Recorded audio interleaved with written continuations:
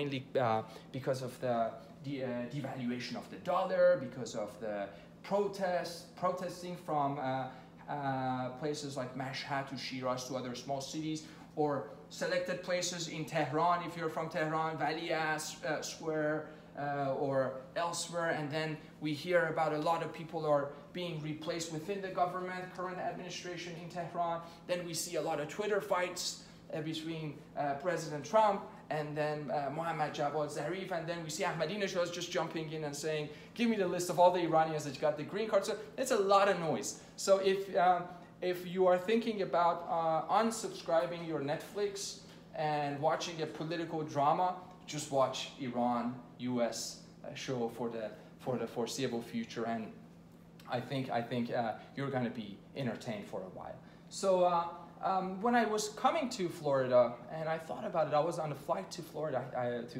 Miami. I thought about, what am I going to talk about? There's so much about Iran. We all have opinions about Iran. So what can I talk about to bring a different perspective? Not right, hopefully not wrong, but also give you a sense of where we are. And last night I was in this district. Probably you can identify where this is. Wynwood, that's right.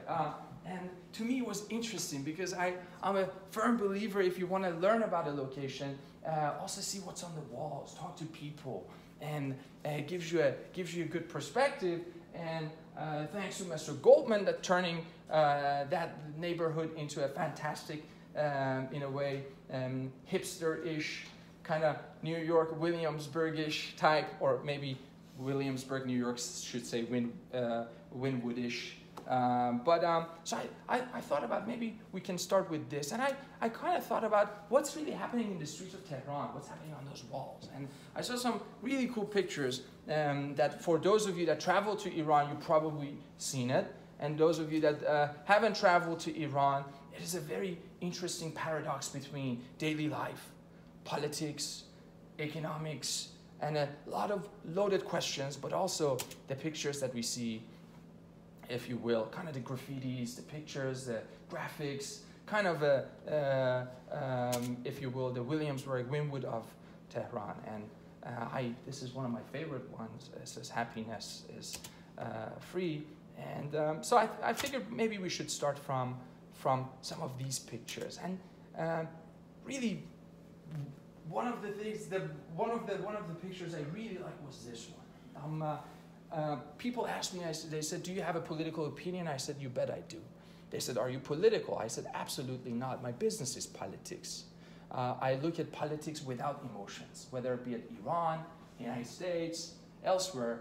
So I try to de-emotionalize politics and look at it. So I'm a big fan of diplomacy. I'm a big fan of talking. I'm a big fan of, in a way, trying to figure it out together. And I kind of like that. I mean, the name of the street, Rudkhane, a passage of time, and then there is this. I mean, it was fascinating for me. This is what we need. And if I could tweet it out to Mr. Trump and Mr. Rouhani and else, I would be tweeting something like this. But that's besides the point. We're going to be talking about two things tonight. First, we're going to talk about, if you will, the political geography of Iran. Enough said about the political geography of Iran, but we try to address it a little bit. And then we're going to talk about the functional geography, which I am interested in, more so than the political geography of Iran. Most of you have seen this and have been to this brick wall. Anyone recognizes this brick wall? Sefarat Iran, U.S. Embassy. Yeah, U.S. Embassy. When my parents came to America, they always made it very easy. They said, listen, back then, I would even send my passport, and at the end of the day, they would bring it back. They would stamp it. I would come to America, study, and then they give me the. And I checked that story with all Iranians. Most of the Iranians I know, it's roughly about the same story, right? But this still remains on this brick wall in Tehran. And this, in a way, the seal of the United States, in a way, kind of, if you will, a rusty seal, a kind of a depleted seal, is really marking this, if you will, a generation or many generations after this 1979 revolution that have only known conflicts and friction. And for me, the seal really represents what this relationship between the two countries is, and frankly has been since 1979, but also hasn't really much changed after, if you will, JCPOA. Now, obviously, this is the Iranian embassy in Washington. It is vacant. It has been used about 9 or 10 times since 1979 for various events, but it is kind of vacant. And I tell you what, the cameras don't work because I actually drove around it, and I didn't see the Secret Service coming and saying, "What are you doing here?" So still there, and it's in a good area. And for a lot of Americans, when we talk about Iran, the Americans that do remember the 70s, or perhaps they were going to college back then, or they were getting ready to go to college back then, they remember these pictures. And for a lot of Iranians that were in the United States during that time, they remember this picture, or these types of, if you will, environments. Let's fast forward. September 11th, 2001 was the first true optimistic sign between the United States and Iran. What happened? This is Tehran. It's a candlelight vigil in Tehran right after 9/11. Iranian President Khatami sent a message of condolences to the United States, and we thought there was going to be, if you will, a glimpse of hope between the two countries. The Iranians wrote a telegram to the White House at the time, to the office of the Vice President Cheney, and they said, "Hey, listen, we're going to be willing to work with you on various matters, be it Afghanistan, be it fighting terrorism." And the United States, for the first time, or one of the few times after, if you will, 1979, found common denominators with the Iranians on the issue of Sunni extremism, whether it be a Taliban or Al-Qaeda or Al-Shabaab or branches of Al-Shabaab, if you will, in Africa. So the letter was drafted by a gentleman named Kamal Kharrazi. Kamal Kharrazi is a relative of Iranian supreme leader, and many years later they asked Sadr Kharrazi, his nephew, say, "So what is up with this letter?" He said, they asked him, "Did the supreme leader know about this letter?" And his reply was, "Do you really think we don't check every single line before sending it out to the White House?" So in a way, it assured us that the supreme leader was in favor of sending that letter to the White House. That letter was very much so, if you will, rejected. This is prior to the first bomb that was dropped on very close, I think, if I remember correctly, was March 20th, if you will, 2003, when the first bomb, again, on probably a few hours before Iranian New Year, that bomb was dropped in Baghdad. And what happened was the Americans said, "Well, wait a second, we're not going to be talking to the Iranians." And the reason they wrote us this letter is because they were afraid they were going to be next. So the hawkish, if you will, Washington kind of took a step back and decided not to negotiate, if you will, with the Iranians at that time. Okay.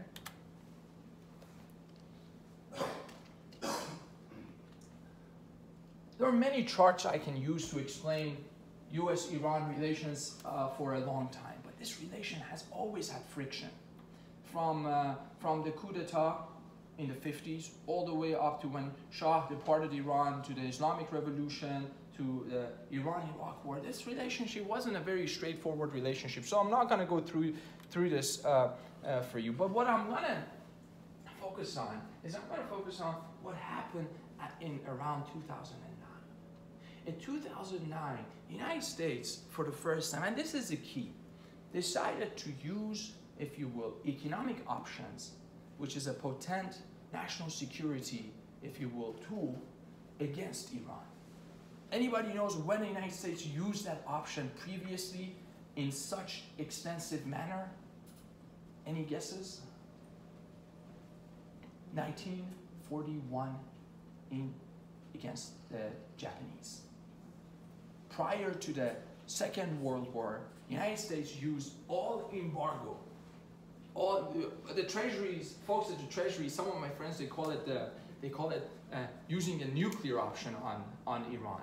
So they used that extensive, if you will, option on the Japanese in 1941, and later on the Japanese did what? They attacked Pearl Harbor, and then the United States entered the Second World War, right? But so the treasuries and if you will, the Obama administration, when they walked in, they said, listen, we're going to be using this option. And the biggest challenge was to make sure you get the broader international community to help, if you will, the United States to de-SWIFT Iran, in a way, and to make sure that Iran comes to the negotiating table. This is one of my favorite photos of President Obama. And this is President Obama sitting in Camp David. And they asked him, they said, Ben Rode asked the president, he says, President, I haven't seen you so passionate about a particular foreign policy issue as much as I'm seeing it with your passion and your devotion to the Iran deal. And the president gave him a very interesting answer. He says, I'm not interested in the Iran deal. I'm interested in taking the military options off the table. So from that moment on, even Obama administration's objective for signing the deal with Iran was not to, if you will, have a breakthrough with the Iranians. The true, if you will, objective was for the military option to be taken off the table. The president was not interested in getting involved in another long war in the Middle East. We had Afghanistan, we had Iraq. In Yemen, things were getting kind of ugly.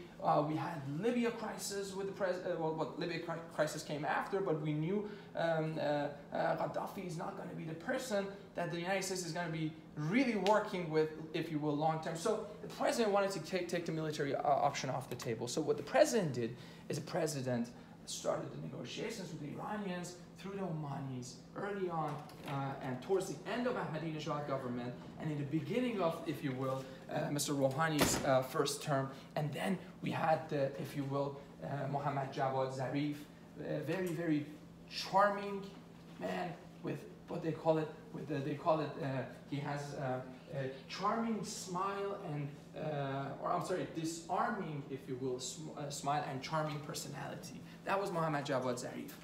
My first interaction with Mr. Zarif, Dr. Zarif, was at his office in New York. At the time, he was, if you will, Iranian ambassador to the United Nations before Mr. Ahmadinejad called him back and says, listen, I don't want you to be there, come back. So he came back and he took academic posts. Mr. Zarif is in my opinion, is the most complex Iranian I've ever seen. He understands. If there was, I would argue, if there was an election in the United States and Zarif would run for political office, he would win. He was charming. He was charming the American way. He wasn't just charming the Iranian way. So he was the right person. And the Obama administration, when he became, if you will, the foreign minister of Iran, thought this is kind of Iran's way of signaling to Washington that, hey guys, we're ready to talk. And that's what how the negotiations, if you will, started. I was in Tehran at that time, and I remember this well, that we were talking about this is going to be a long road. Folks like Bibi Netanyahu and others got in there, went to Congress, if you remember, with John Boehner, and they decided to kind of, in a way, backstab the president politically and say the Iran deal is not a good deal, and they tried to do it through the legislative side. And it didn't work. If I have to look at Javad Zarif's past decade of political history, nothing, and I mean nothing, gave him the hardest emotional, psychological, even physical challenge than a 15 minutes walk he took with the American Secretary of State in Lausanne, Switzerland. That 15 minutes walk costed Zarif greatly.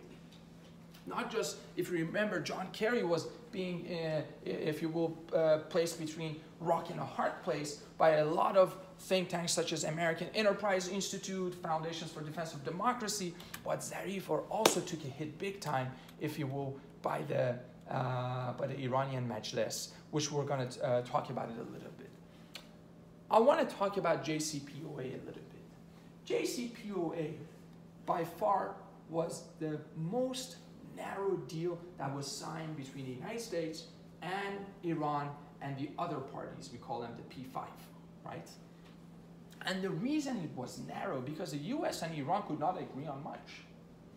And JCPOA's objective was to buy time till Iran will have a political transition, if you will, in the next 15 years, 10 to 15 years, and the United States was hoping that we can keep this fragile deal in place, and if we do keep it in place, Iranian leadership's behavior is going to change. Even they were arguing the mid-rank officers of Revolutionary Guard Corps are less hawkish than the ones that we're seeing today, because today's Revolutionary Guard seems to make a transition of what the Chinese did back in the 70s with PLA, People Liberation Army. Very ideological, but now they become more economically oriented. And they were betting, that's Washington, that the Revolutionary Guard being very hawkish today is not going to be the case in 10 years or 15 years, because their mid-ranking officers are going to be perhaps much less hawkish.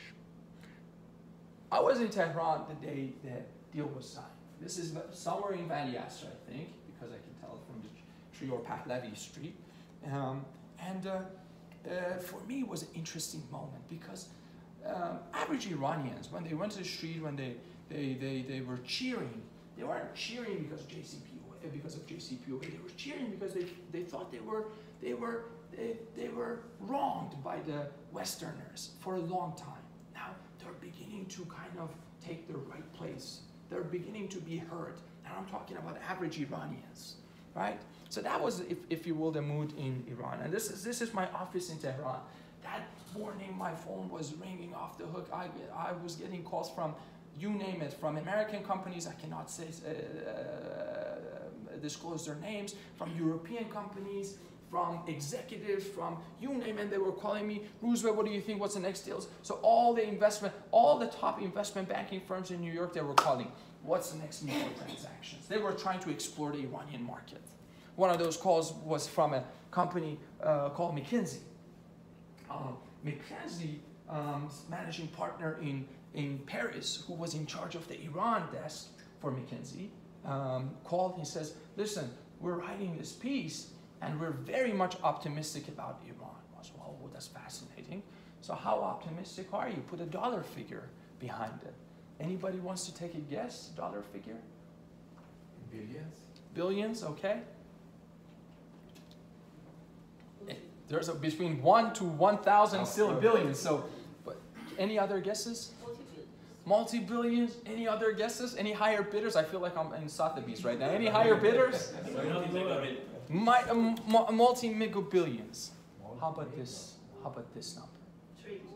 $1 trillion. McKinsey looked at Iran as a $1 trillion opportunity. If you were following the stock market these past few days, Apple just reached that number. Yeah. If I add up the zeros, I think I'm looking at 12 zeros. That's right. Am I?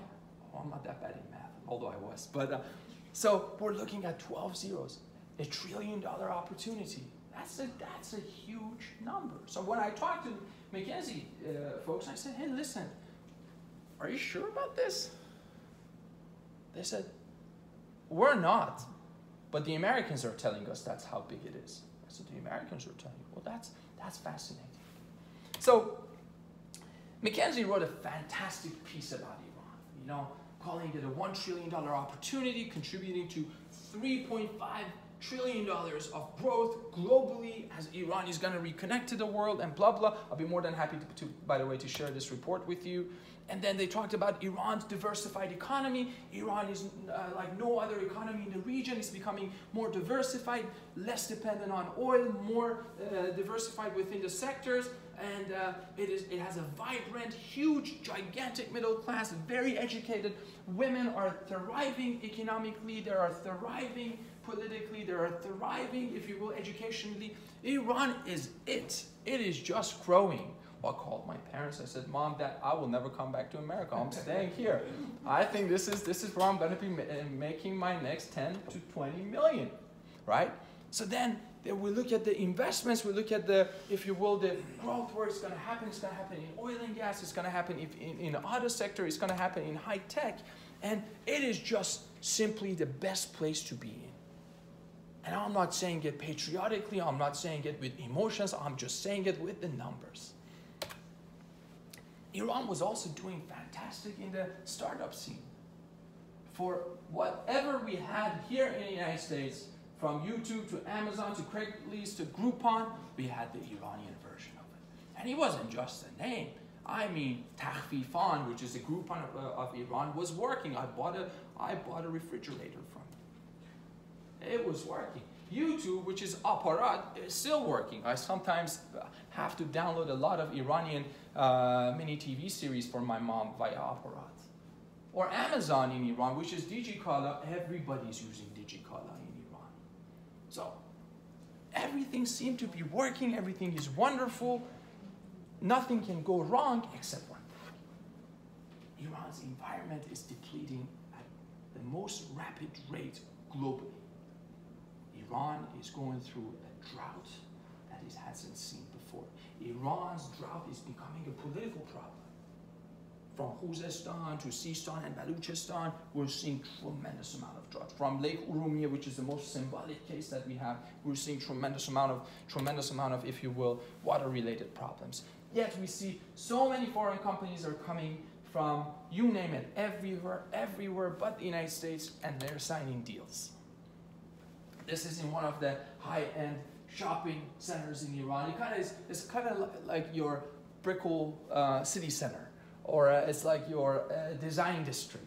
But I was shocked for the first time I saw the American flag over there. I took this picture, and I was like, "Whoa, wait a second! We got the U.S. flag. This is insane. This is faster than what I thought."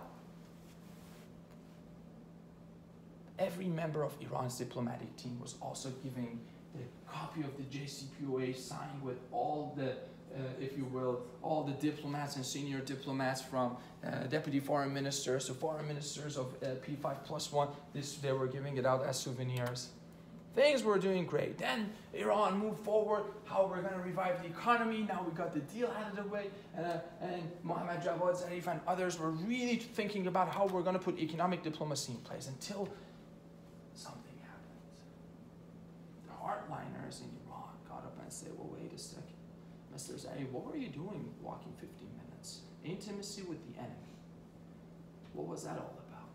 And Zarif had the toughest time in Iranian Majlis after JCPOA. He felt that he was betrayed. He felt heartbroken, and he kept his quiet. But we saw these things. But to us, this was noise. It wasn't of much importance, if you will.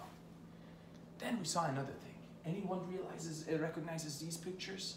This is Roozbeh Aliabadi, I think. Russian planes. Russian planes. Till Mr. Putin, I know there's a lot of talk about Mr. Putin nowadays in the context of collusion and US elections, but then Mr. Putin shifted from his, if you will, a strategic Russian mindset, which I never believed he ever had one, to becoming a political opportunist. Russia decided to use Iran. This is a huge deal.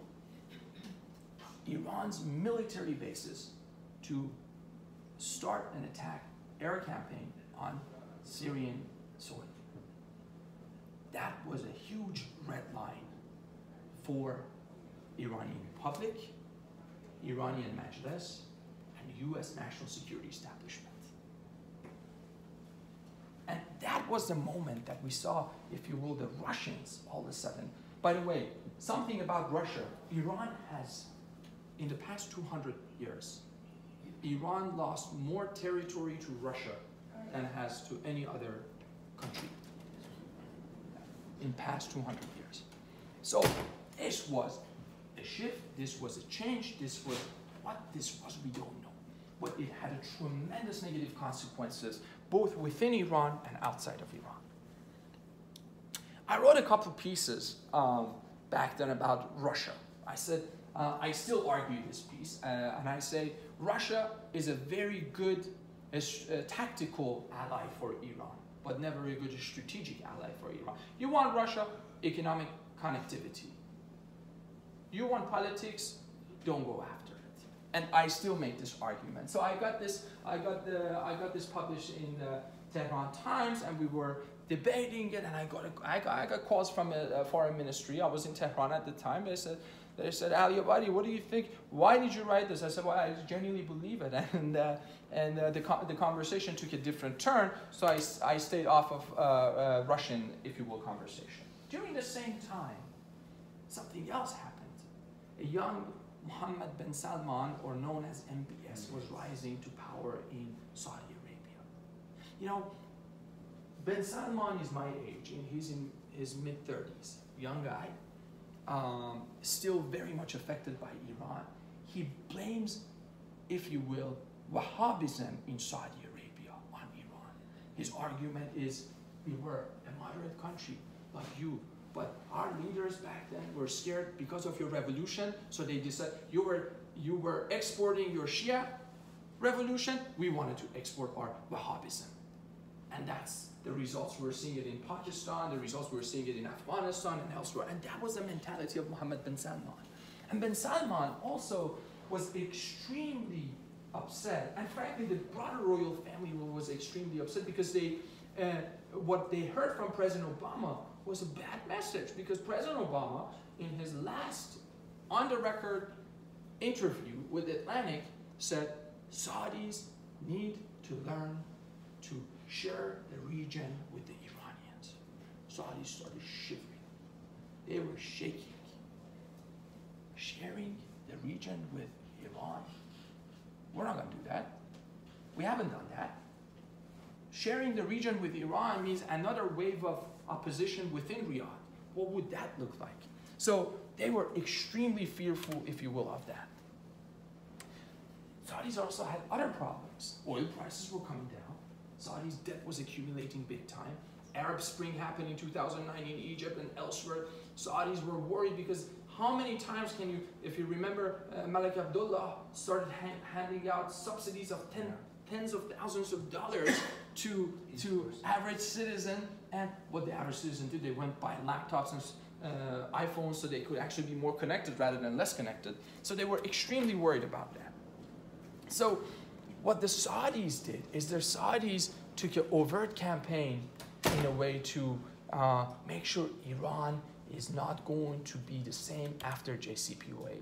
They reached out to the Clinton campaign, they reached out to President Trump's campaign, and they said, listen, it's not going to work this way. At the time, President Obama sold almost $100 billion worth of weapons to the Saudis to calm them down. But that wasn't good enough for the Saudis. Right? If you look at this, if you will, I like this because it gives you a sense of the region in terms of its military force, in terms of its readiness, in terms of its personnel from Army, Air Force, paramilitary, and so on and so forth. What we are seeing in the course of time is we're seeing the broader Middle East is becoming more weaponized.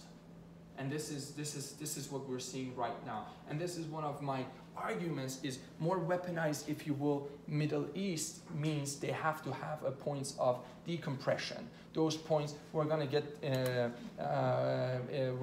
them in a second.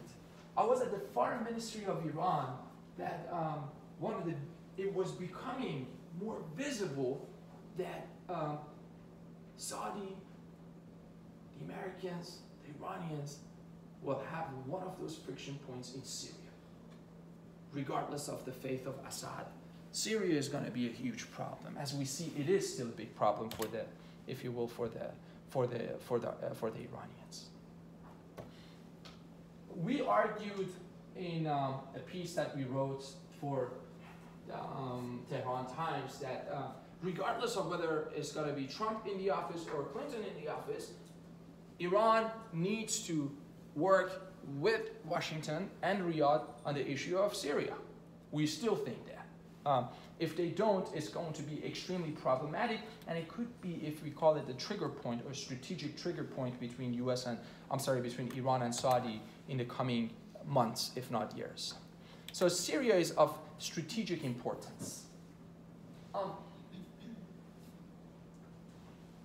But for us, Iran has always been this iceberg in the region.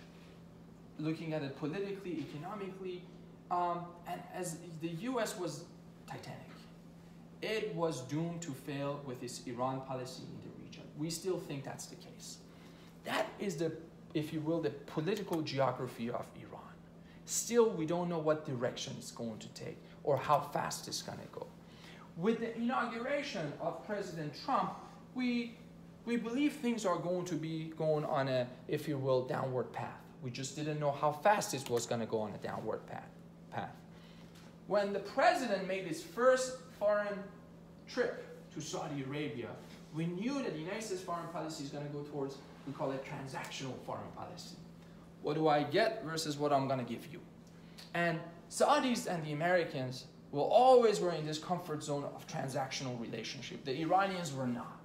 And the Iranian leadership began to see, oops, things are not going in the right direction for JCPOA. And perhaps sooner than us, they realized JCPOA was going to fall apart after Trump made the trip over to Saudi Arabia.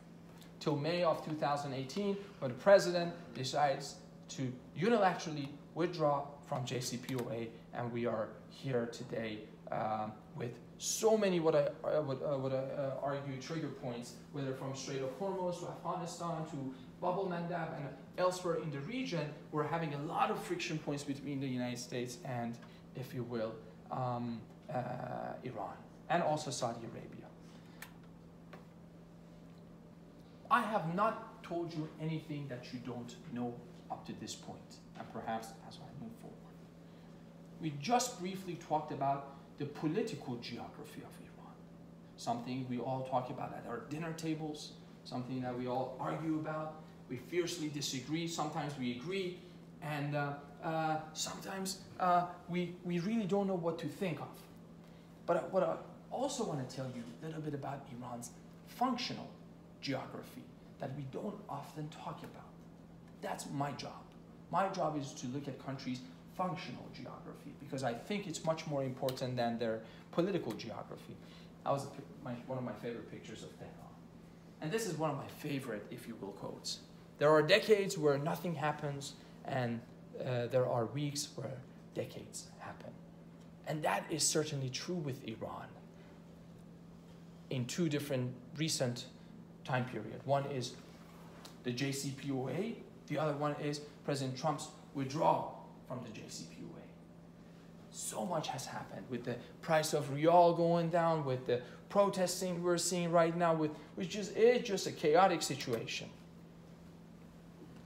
I was in Tehran for a good bit of time, and I also got a chance to read the newspapers. I like looking at the newspapers. If you are an Iran follower, and by Iran follower I don't mean Radio Farda or BBC, I mean also what the Iranian government is trying to show in their news.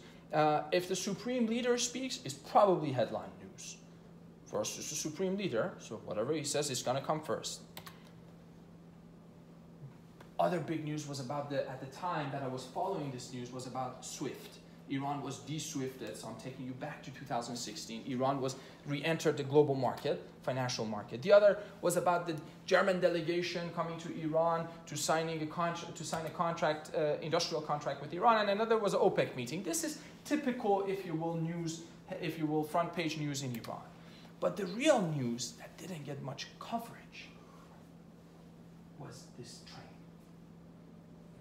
A train, absolutely. A train that took a 9,500 kilometer journey from eastern China through Urumqi, which is western province in China, Central Asia, and down from Turkmenistan, and all the way through, if you will, the northern provinces of Iran, or Khorasan, and then it came to Tehran. It shortened the commercial distance between Shanghai and Bandar Abbas, but anybody wants to take a guess how many days? It took 15 days for the train to arrive. You bet. What is the commercial route between Shanghai and Bandar Abbas? Maybe over a month. You are right. It's 45 days. So it's shortened it by 30 days. That wasn't on the cover of the newspaper. Was that new or? No, it was new. 2016. So what is the distance? Distance, 9,000. distance that the train traveled, Yeah. 9,500 kilometers. Right. 5 days. President Xi of China visited Tehran. Prior to his visit to Tehran, he visited Riyadh. He signed a wonderful, lucrative deal with the Saudis. He came to Iran, signed a $65 billion deal with the Iranians. I spent quite a bit of time with the, if you will, Chinese diplomats. I still do. I travel to China often. This is Chinese ambassador to Tehran. Very, very nice guy. And he told me a lesson about Chinese diplomacy. He says, the problem with the Americans in the region is they pick between Iranians and the Saudis. We don't. We work with both of you. And that's because we look at functional diplomacy, not political diplomacy. He also taught me another lesson. This is a Chinese proverb. Iranians have many of it. This is the best time to plant a tree was 20 years ago. The second best time is now. Iranians have something similar to that as well. That was the Chinese attitude towards Iran back then. It is still today, with all this noise that we're seeing. The way the Chinese saw Iran was precisely this way. Iran's, if you will, functional geography, and nothing more, nothing less. They are obviously a big believer of what we used to call it OBOR, One Belt, One Road. Now we call it BRI, or Belt and Road Initiatives, which is referring to the Silk Road and the new Silk Road. It is kind of weird because the belt is actually referring to the land corridor. The road is referring to the maritime corridor between connecting, if you will, Eurasia. And they realized if you will, the market potentials of this. By the way, if you look at this, the Silk Road countries have the lowest level of tariffs and trade barriers between them. Much lower than NAFTA, what used to be, much lower than TPP, Trans-Pacific Partnership, which the American president would draw from it as well. So it is a huge, if you will, political and economic opportunity, and also from a logistic and infrastructure. Another lesson I've learned from the Chinese ambassador to Tehran, he says, amateur talk strategy, professionals talk logistics. Roozbeh, we're professionals. I said, thank you, Mr. Ambassador. Since 2016, I checked with the ambassador again. He still believes that, and Chinese are still doing it that way. So, let me give you a perspective. This has been done by a colleague of mine named Parag Khanna. He is looking at the functional geography, if you will. Obviously, this is the map of Eurasia. We got Asia, we got Europe, we got part of Northern Africa over here. And what we call this, we call it a political map. But let's do something. Let's add a new layer to it, if you will. If you can see these, I'm sorry for it, it's a little bit blurry, but you see these black dots. Any guesses what they are?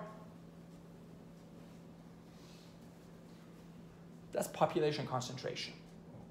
You see the black dots, you see coastal China, and you see even with Iran, we got it over here. Nobody's living in the caviars or in the deserts, right? So these are population concentrations.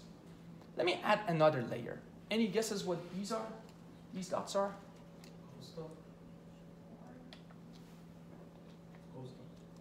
These are ports, yes. These are ports. Another layer, any guesses? These are actual large international airports, like Miami International Airport, that's Imam Khomeini International Airport, Shanghai, Bandar Abbas, or you name it. Let me add another layer to it. Any guesses?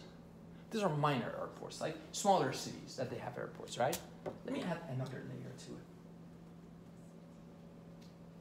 High-speed trains. By the way, China is building on average 10,000 kilometers of high-speed rail per year. Yeah. We're still trying to build the one between San Francisco and Los Angeles. And the Iranians have been trying to build one between Tehran, Qom, Isfahan, and since the end of Ahmadinejad's first term, and nothing has been done. This is the proposed high-speed railway connecting Siberia to Asia. These are major waterways.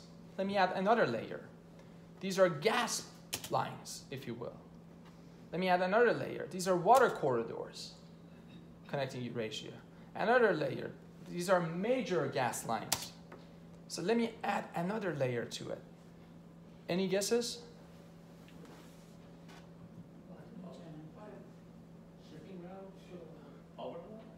Close. Fiber optic internet cables. Under the sea, under the ocean, fiber optic cables. Let me add another line. Any guesses? Which one are you talking about? I'm talking about all these pink. These are air routes, flights, daily flights that are taking place through all these, if you will, locations, all these cities. So what I did was I just covered for you so many other layers on top of what we call it the political geography of a region. So let me do me a favor, and let me see. Let me go. So I'm adding infrastructure layers, if you will, to this. But let me move forward because I want to show you something different. What I did was I took out the layer underneath it, which was the political geography. Yeah, very good. Folks, if I want you to think, I know there's a lot of ways we think of Iran, but if we want to add another way to think of Iran, I want you to think of Iran this way. Could Iran be eliminated in this connectivity revolution in any shape or form? Absolutely not. It is a vital part of this. It is part of the connectivity revolutions of the 21st century. It is impossible, regardless of who's in power, today's politics, Twitter attack by Trump or Rouhani, the supreme leader in place or not in place, Mr. Pahlavi coming back or not coming back, Iranian Revolutionary Guard increasing his power or not increasing his power. Bottom line is this connectivity revolution needs to stay in place and will stay in place. I showed this to my mother, and my mom, she doesn't like politics whatsoever. She compared it to this. Anybody knows what this is? By Jackson Pollock, yeah.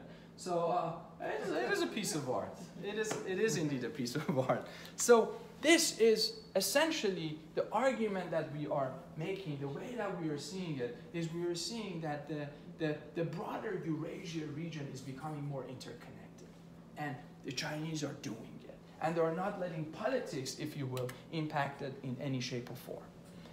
Here's an optimistic picture. How many of you have children? How many of you have grandchildren? Maybe, okay, thank you. Okay. How many of you are very optimistic about the future? Very optimistic? Future of Iran? What? Future in general. I think future, okay, very optimistic, okay. I tend not to be that optimistic about the future. Maybe that's my youth and inexperience. But then charts and statistics sometimes make me optimistic. I want you to take a look at this because your children, your grandchildren might be going to school, your children might be going to college by 2025 if they haven't already. So this is a defense spending in the world so far. This is an infrastructure spending in the world.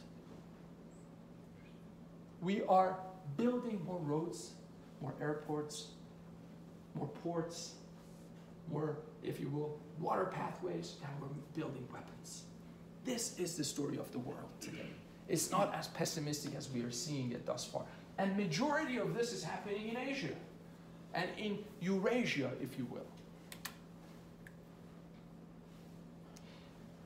If we look at the countries that are covered by OBOR, or One Belt, One Road, Iran was also one of the founding members. And it remains a vital part of it. One of the interesting things that so these are, by the way, this is the economic route, and this is also the maritime route that you want to, for your information, I have it here.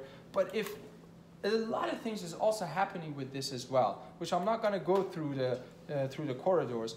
But one of the interesting things that we're seeing as a result of new sanctions, because the sanctions are looming on Iran, it's going to happen as of next week, as a few days from now, on precious metals. It's going to happen with oil, and then it's going to happen right, precious metals and rial and petrochemical, and oil is going to happen in November, right? So, where is Iran going to go for its financing? What Iran is going to do for its financing is going to go to something called AIIB, Asia Infrastructure Investment Bank. Asia Infrastructure Investment Bank has 4 offices in Tehran as we're speaking. They are looking at lending. Chinese are not lending because they like the Iranians. Chinese are lending is because they want to connect Europe to Asia. And that's precisely what they're doing. Let me move forward. I'm a big fan of maps. This is one of the maps that I hold, because I think maps tell us a better history and better place or better reflection of Iran's politics today than what we hear in the news. So I would urge you to take a look at a lot of maps when you're looking at Iran. We happen to be in the United States.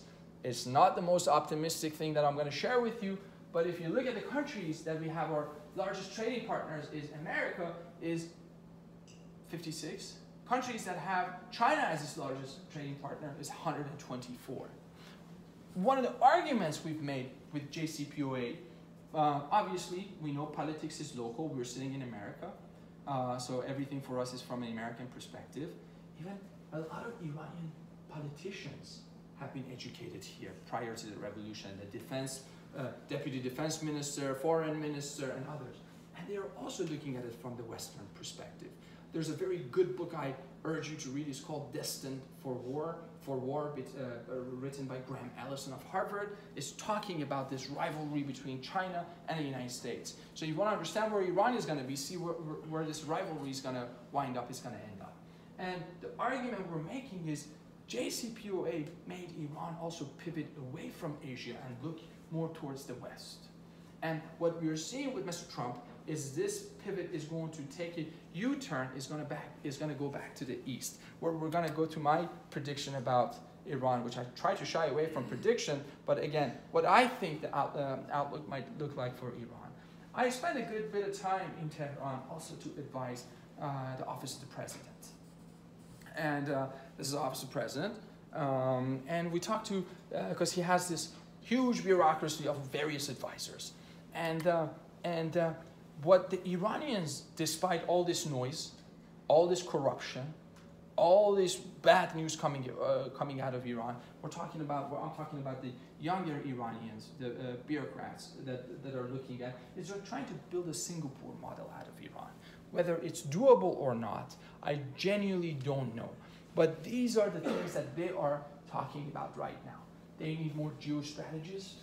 They are thinking about, it's okay for us not to be a democracy, but we need to be a meritocracy. We cannot have this better, you probably saw the argument of better genes, bad genes, good genes, and this and that with the Iranian Aghazadeh, if you will, class. So that's what's being debated right now so far. We also looked at Iran from another standpoint to give you a more optimistic picture. Iran's ICT, or telecommunication industry, is booming immensely, despite all these problems that we're seeing. Iran's digital economy is growing. Iran is the first country, because of the US sanctions, has talked about using cryptocurrency, if you will, to replace other major currencies. Whether or not it's going to happen, I don't think it will happen. I don't think it's a viable option. But talking about it, it's rather bold. Also, I wanted to share with you a little bit of these graphs again. We look at much when we look at the region, we look at regions' commerce with Europeans and with the Americans. We argue the flow of commerce is changing. This is the thickness of the line shows the volume of trade. So we're looking at it, the volume of trade between, if you will, East and West. This is in 2001, and this is in 2011. It's getting more thick between East and East, and South and South. By South and South, I'm referring to Africa. By East and East, I'm referring to Asia. So this is a flow of services. Now this is a flow of finance in 2002. Let's look at it in 2012. Okay, it is actually it's being reduced. It's shrinking on the U.S. side. Let's look at something else. Flow of goods. This was a picture in 1980. This is a picture in 2011. Right? So flow of goods and services is changing immensely. Flow of people. In 2002, if my parents, I used this test. I said, Mom, Dad, if you were to move, imagine this was the 1970s and you were going to move. I asked my parents, where do you think you will move? My dad would immediately jump in and say Singapore. He would not say the United States. He would not say, I will stay in Iran. He says Singapore. So, and this is a flow of people in 2002. This is a flow of people in 2010. I'm sorry, I don't have an up-to-date for this one because it hasn't been updated yet. Flow of data and communication in 2008. And look at the flow of communication in 2013. So the argument we're making is the Silk Road is back in a very, very big way. And that's the argument that I am making with my colleagues when we're talking about Iran. So if you have grandkids, you probably don't recognize what we have here. Do you know what we have here? This is a Nike. This is a Nike. Nice shoes. It's nice shoes. Any other guesses what these shoes are? Chinese. Well, yeah, but I'm not going after the origins of them. I'm going after some. It's a Kobe Nike. Kobe Bryant, right? But what edition? Silk Road edition. Nike's catching up. We better catch up as well. So, what do we have here? It's a Samarkand version of Hermes. Oh, they do have it in the design district. What is that? Samarkand perfume of, yeah. I'm sorry, Hermes. Yes. So Silk Road is back in a very big way, also in our, if you will, in the fashion sense. All the Istans in the world are also looking at Iran as an indispensable, if you will, missing link in this Eurasian connectivity. And I certainly believe that much more so than the political noise that we're seeing in today's, if you will, today's 24/7 news cycle. Again, these are the routes we're looking at. Iran is going to be, Chabahar is not going to be competition to Pakistan, and Pakistan is going to be no competition to Chabahar as well. Still, Chabahar makes the best route, if you will, connecting, if you will, the broader Asia region to Central Asia region and Africa to Central Asia region. We cannot change geography in that sense. And let me take you back to Tehran a bit more as we're thinking about sanctions and else. I spent a good bit of time in Iran, and I like it for many reasons, and I dislike it for many reasons. And I see a lot of people are worried about the sanctions. Being here in my suit, in my tie, not making a real-based salary, it's easy to talk about. But I also feel extreme empathy with Iranians, young Iranians my age that are becoming unemployed. And they're losing their jobs, they're losing their hope, and all this wonderful presentation is not a good substitute for good hope or good job. And I agree with that. And I do believe the sanctions are going to come back. And I think the sanctions are going to hurt Iran's diminishing middle class. I believe it's going to be hurting Iran's youth, and certainly it's going to crush the very tiny hope that exists in the young Iranians so far. However, said that, if you look at it, I have friends that are working for companies like Renault Group, which is about to leave Iran. We don't know how soon, but they're talking about leaving. But they're being replaced with the Chinese company called Brilliance Auto Group. When you look at another example, we have Total that is leaving Iran, that is being replaced with CNPC, if you will, company.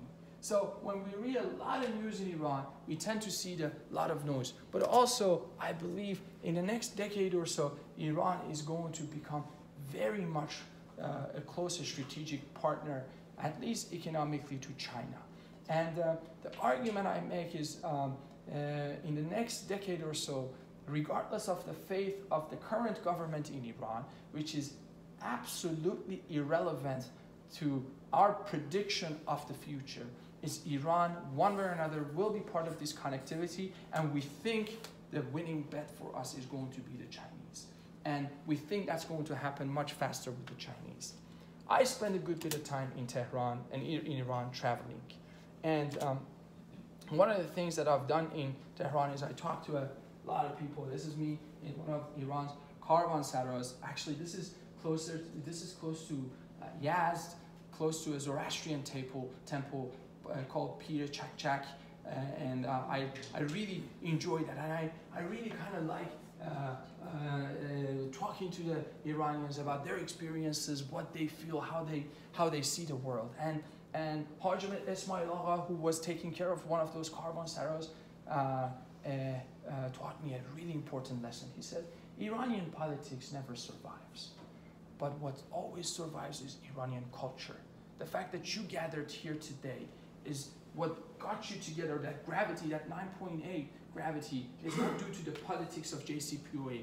It's something within the culture, and I've seen it, I sensed it, and I really believe, regardless of what's going to happen, that culture that culture certainly will thrive, regardless of the political functionality of Iran. One of my favorite statements from one of Iran's photographers, Nasrullah Kasraian, and he wrote this. He says, and I kind of changed it a little bit. He talked about Iran here. He says, it leaves you no choice but to probe deeper with the passage of time. And going deeper with this passage of time is not necessarily political in nature, it's not JCPOA related, but it's certainly, in my opinion, much beyond that. And since we started our talk with the graffiti, and I show you one of my favorite photos in Iran, which shows a difference between a couple of generations, and my worry about the young generation, which is dreaming. And I really hope in this course of, if you will, 10 to 15 years, as Iran is making this transition, their dreams are not going to be crushed. And that is what I can hope for in the process. And since we started our talk, and I had no idea with poetry, and I leave you with, and since the conversation was about politics, I leave you with Sohrab Sepehri's poem that I saw a train that was carrying politics and it was traveling so empty.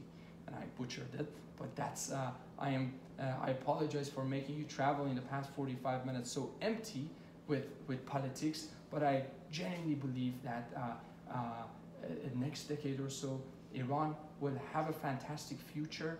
It's just